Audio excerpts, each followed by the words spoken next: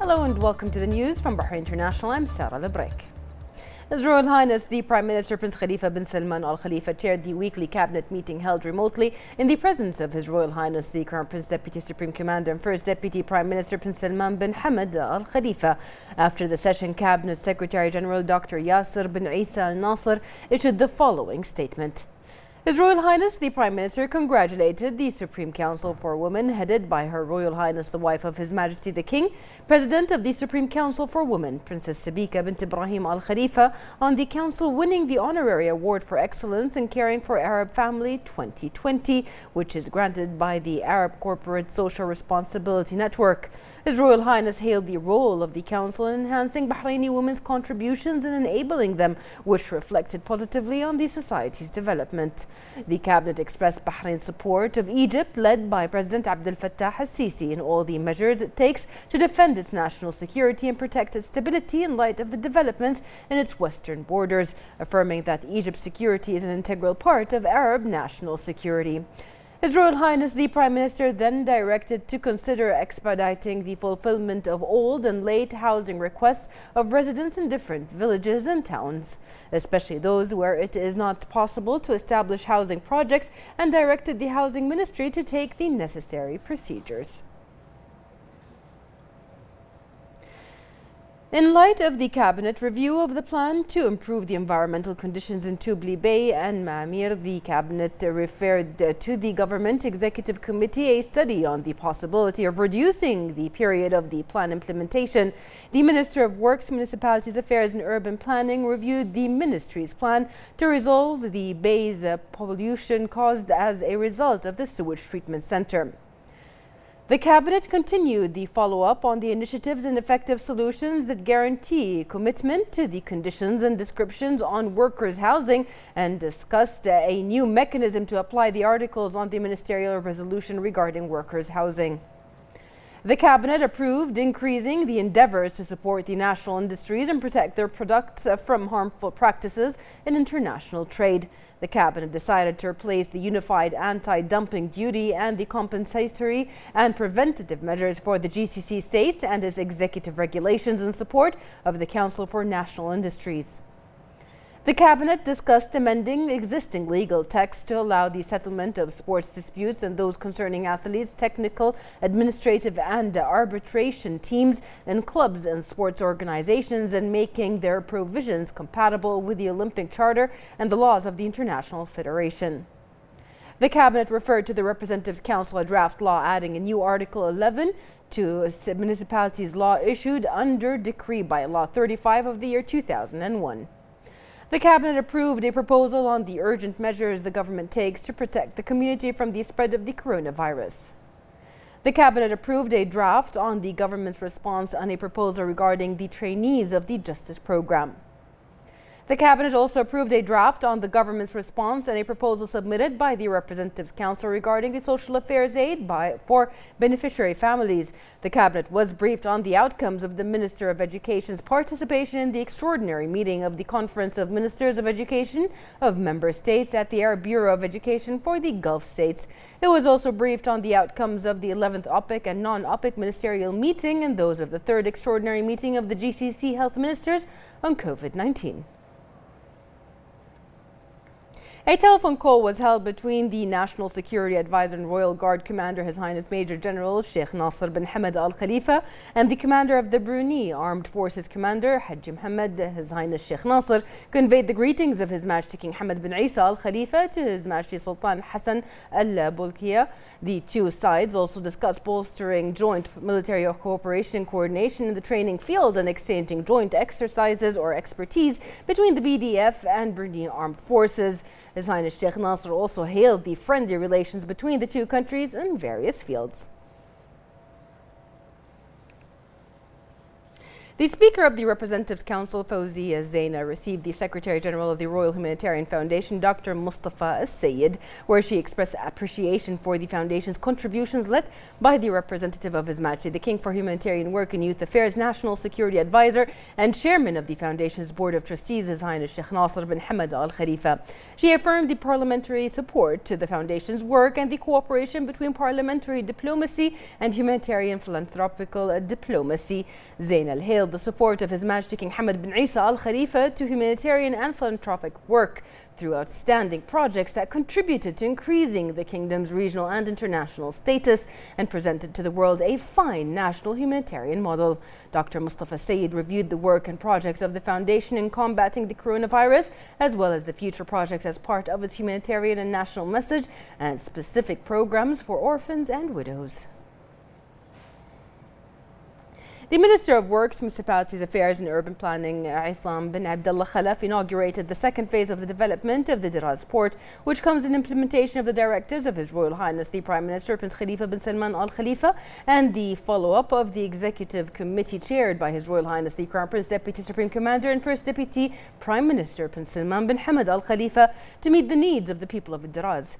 The Minister inspected the developments in Al Diraz port with the Representatives Council member Fatima Abbas, head of the Northern Municipal Council Ahmed Al-Kohiji, Municipal Member Badri Ibrahim, Agriculture and Marine Resources Under Secretary Dr. Nabil Muhammad Abu Al-Fath, and the Assistant Under Secretary for Construction Projects and Maintenance at the Ministry, Sheikh Mish'al bin Muhammad Al Khalifa, where the main task was to establish an administrative offices and their facilities. He noted that the Ministry seeks to implement the directives of His Royal Highness the Prime Minister, which reflects the continuous support to develop services provided by the Ministry, especially services directly related to citizens, adding that the port will serve about 120 fishermen with high quality specifications and standards. The Minister pointed out that the port has witnessed several development stages, the first of which was completed in May of 2018, aimed at improving and expanding boat lanes to facilitate the movement of fishermen. He added that the construction of car parks with large capacity has been completed, installation of light lamps, side bricks, the renewal of umbrellas to provide shade and periodic maintenance for their gear and fishing tools. The Northern Governor Ali bin al-Sheikh al-Asfour participated in the program Tarabut, broadcasted by Bahrain Institute for Political Development, the BIPD, in cooperation with the Ministry of Interior, with more than 625 participants to review the government's efforts in combating the coronavirus. The governor expressed thanks and appreciation to His Majesty King Hamad bin Isa Al Khalifa for the stability Bahrain witnesses in containing the corona pandemic through His Majesty's directives. He recalled the proactive steps and precautionary measures taken by the government led by His Royal Highness the Prime Minister Prince Khalifa bin Salman Al Khalifa in combating this epidemic and taking the executive steps of the financial and economic package and its role in promoting reassurance and establishing security and health stability. He noted the support of His Royal Highness the Crown Prince, Deputy Supreme Commander and First Deputy Prime Minister and Chairman of the Government Executive Committee Prince Salman bin Hamad Al Khalifa, and His Royal Highness's role in leading Team Bahrain, which contributed greatly in Bahrain being an international model in controlling the pandemic.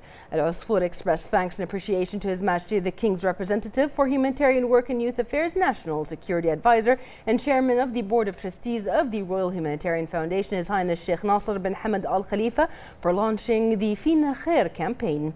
He also thanked the Minister of Interior, General Sheikh Rashid bin Abdullah Al Khalifa, for the efforts made by the Ministry's directorates, praising all medical and security personnel and their role in supporting Bahrain's national team, commending the great efforts made by the National Task Force for combating the virus. The governor also hailed the efforts of the Minister of Information and BIPD Board of Trustees Chairman Ali bin Mohammed Ramehi and the role of the Institute plays in promoting democratic awareness in the kingdom.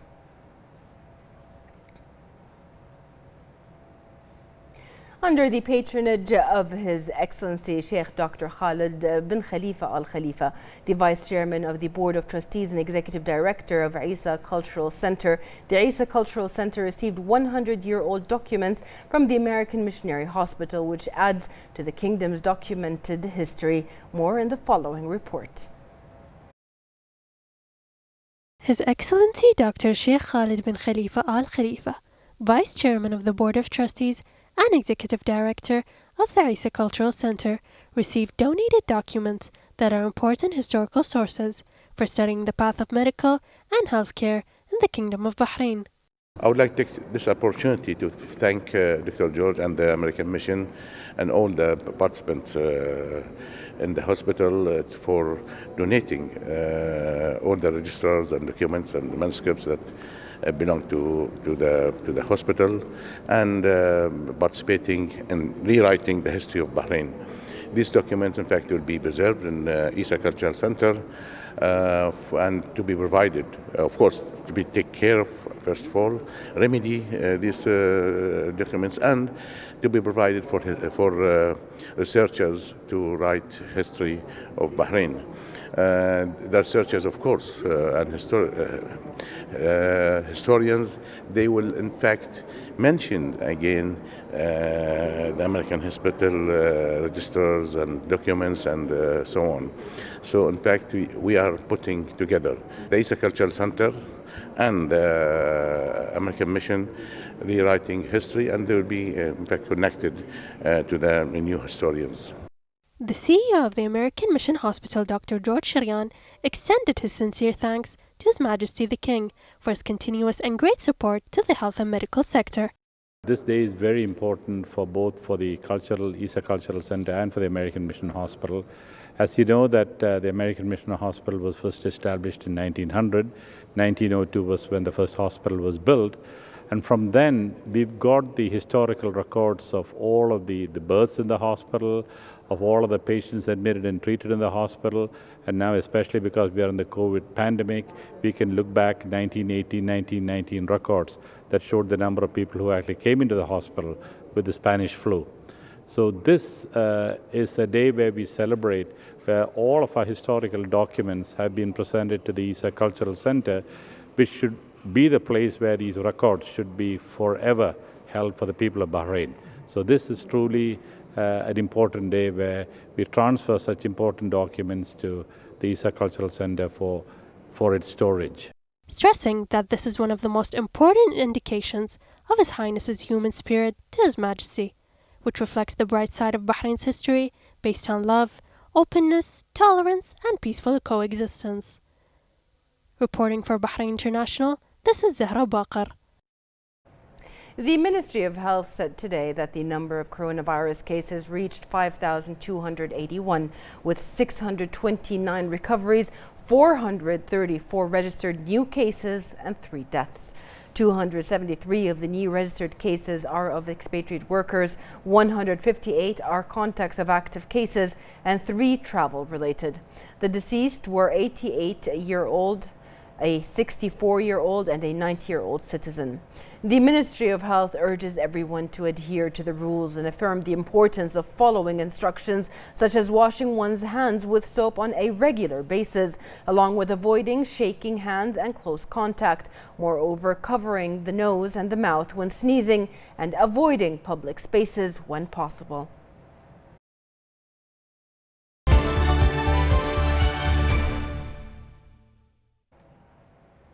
In international news, the Kingdom of Saudi Arabia has recorded 40 new deaths from COVID-19 and 3,393 new cases. The Saudi Health Ministry said today that the kingdom recorded 4,045 more patients that had recovered from the coronavirus, bringing the total number of recoveries to 105,175. The new COVID-19 related deaths raise the total to 1,307 in the kingdom. Saudi Arabia has eased its coronavirus lockdown restrictions this week as it seeks to return cautiously to normal life amid the ongoing pandemic. Kuwait has recorded 641 new coronavirus cases over the past 24 hours, raising the total to 40,291. The Kuwaiti Health Ministry announced today that the total recoveries reached 79%. According to the Ministry, of the new cases, 383 are Kuwaiti nationals and 258 are foreign nationals. 4 people who had previously tested positive for the virus have died, raising the death toll to 330. Despite an increase in new cases and some deaths, 530 people confirmed their recovery over the past 24 hours, taking the total number of recoveries to 31,770. Oman saw its highest daily increase after recording 1,605 new coronavirus cases over the past 24 hours. The health ministry announced today that of the new cases, 921 were foreign nationals and 684 were Omanis. Meanwhile, 6 people who had previously tested positive for the virus have recovered, raising the death raising the death toll to 137, despite an increase in daily cases. The Sultanate continues to see an increase in recoveries as well. Out of the total 31,076 cases, 16,408 people have recovered after an additional 856 cases recovered. The health ministry also said 407 people are currently receiving medical care, with 100 in the intensive care unit. As countries ease coronavirus restrictions, individuals are urged to continue taking precautionary measures to avoid contracting or spreading the virus. People should continue wearing masks to cover their mouths and noses and avoid crowds and gatherings and maintain social distancing. The Yemeni army prevented an infiltration attempt by the Houthi coup militia in Al-Bayda governorate. The army said that the forces besieged the Houthi groups who infiltrated a site on the Qania front, killing dozens of coups and the families of others. The coalition fighters participated in the battles with a series of raids targeting assemblies and mechanisms of Houthi militias in separate areas north of Al-Bayda. Gunmen opened fire at a car belonging to the Afghan Attorney General's office today in eastern Kabul, killing 5 people inside, including 2 prosecutors. A Kabul police spokesman said that the driver of the car and 2 other employees were among those killed. No one immediately claimed responsibility for the attack, but recent violence has spiked in Afghanistan, with most of the attacks claimed by the Daesh group's affiliates in the country. According to a statement from the Attorney General's office, the car was on the way to the office when it was targeted. The gunman fled the scene and an investigation is underway. Here's Yasmin Ibrahim with the latest business news. Thank you, Sarah.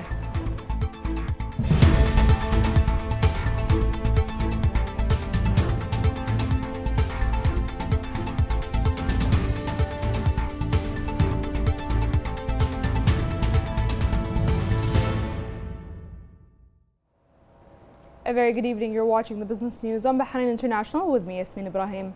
Bahrain Oil Share Index has closed at 1,278,000.52 points, marking an increase of 3.97 points above the previous closing.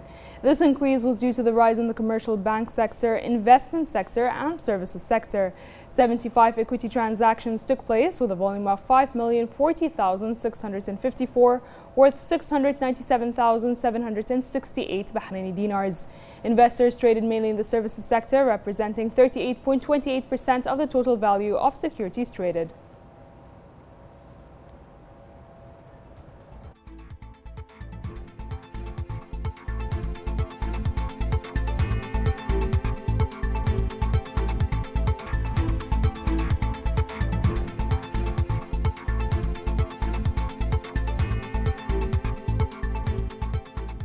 Germany's airline Lufthansa has been dropped from the country's blue chip stock index. Lufthansa was left out of the biggest publicly traded firms after its stock price fell due to a fall from the coronavirus outbreak. The company is losing so much money that it has asked for a government bailout. Being left out means stocks funds no longer need to buy Lufthansa shares to match the index. Logistics and delivery service sectors in Beijing have ramped up to testing for all staff members over the weekend to contain the spread of the virus. More delivery services with e-commerce platforms also plan to join the massive testing across the city. Many delivery staff said that it is essential for the safety of themselves, but also for the catering businesses and customers, as the service is crucial to secure supplies for those who stay at home. The former Director of Economic and Business Policy for the Mayor of London said that the Chinese economy will be resilient and is expected to do remarkably well with significant growth for the rest of 2020. It's important to, and I would expect the economy to recover from this, some in the second quarter and much more strongly in the third and fourth quarter. But it's important to understand by international standards, China's recovery and its economic performance is absolutely outstanding. In April, the IMF put out its latest forecast for the world economy, and China was the only major economy which was expected to undergo significant growth in 2020, and it will account for the majority of world growth in 2020 to 2021. To be precise, the IMF projected that China will account for 51.2% of world economic growth in 2020 and 2021. That is, China will account for more economic growth than the rest of the world put together. And finally, before we conclude our business news for this evening, let's take a look at how stock markets around the world fared in daily trading.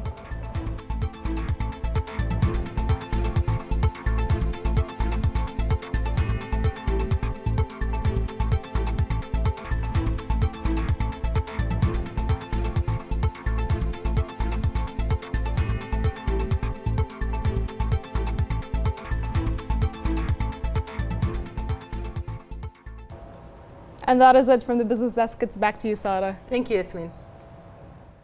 The coronavirus-induced lockdown has inspired many people to channel their energies into creative projects. In Bosnia, one couple has transformed their business in response to a lack of materials, shifting from jewelry design to wooden toys. These cute stackable wooden toys are the creation of two Sarajevo-based jewelry designers. When the coronavirus pandemic struck, like many, their business was thrown into disarray as they struggled to source materials such as silver, enamel, and stone they had been importing from abroad. So they decided to put their creativity to the test and designed a range of wooden toys whilst locked down in their home-based studio. They've decided to channel about €50 from the sale of each toy into a fund they had set up to plant trees. The fund will be used to buy tree seedlings twice a year and encourage people to join a major biannual tree planting drive in the country.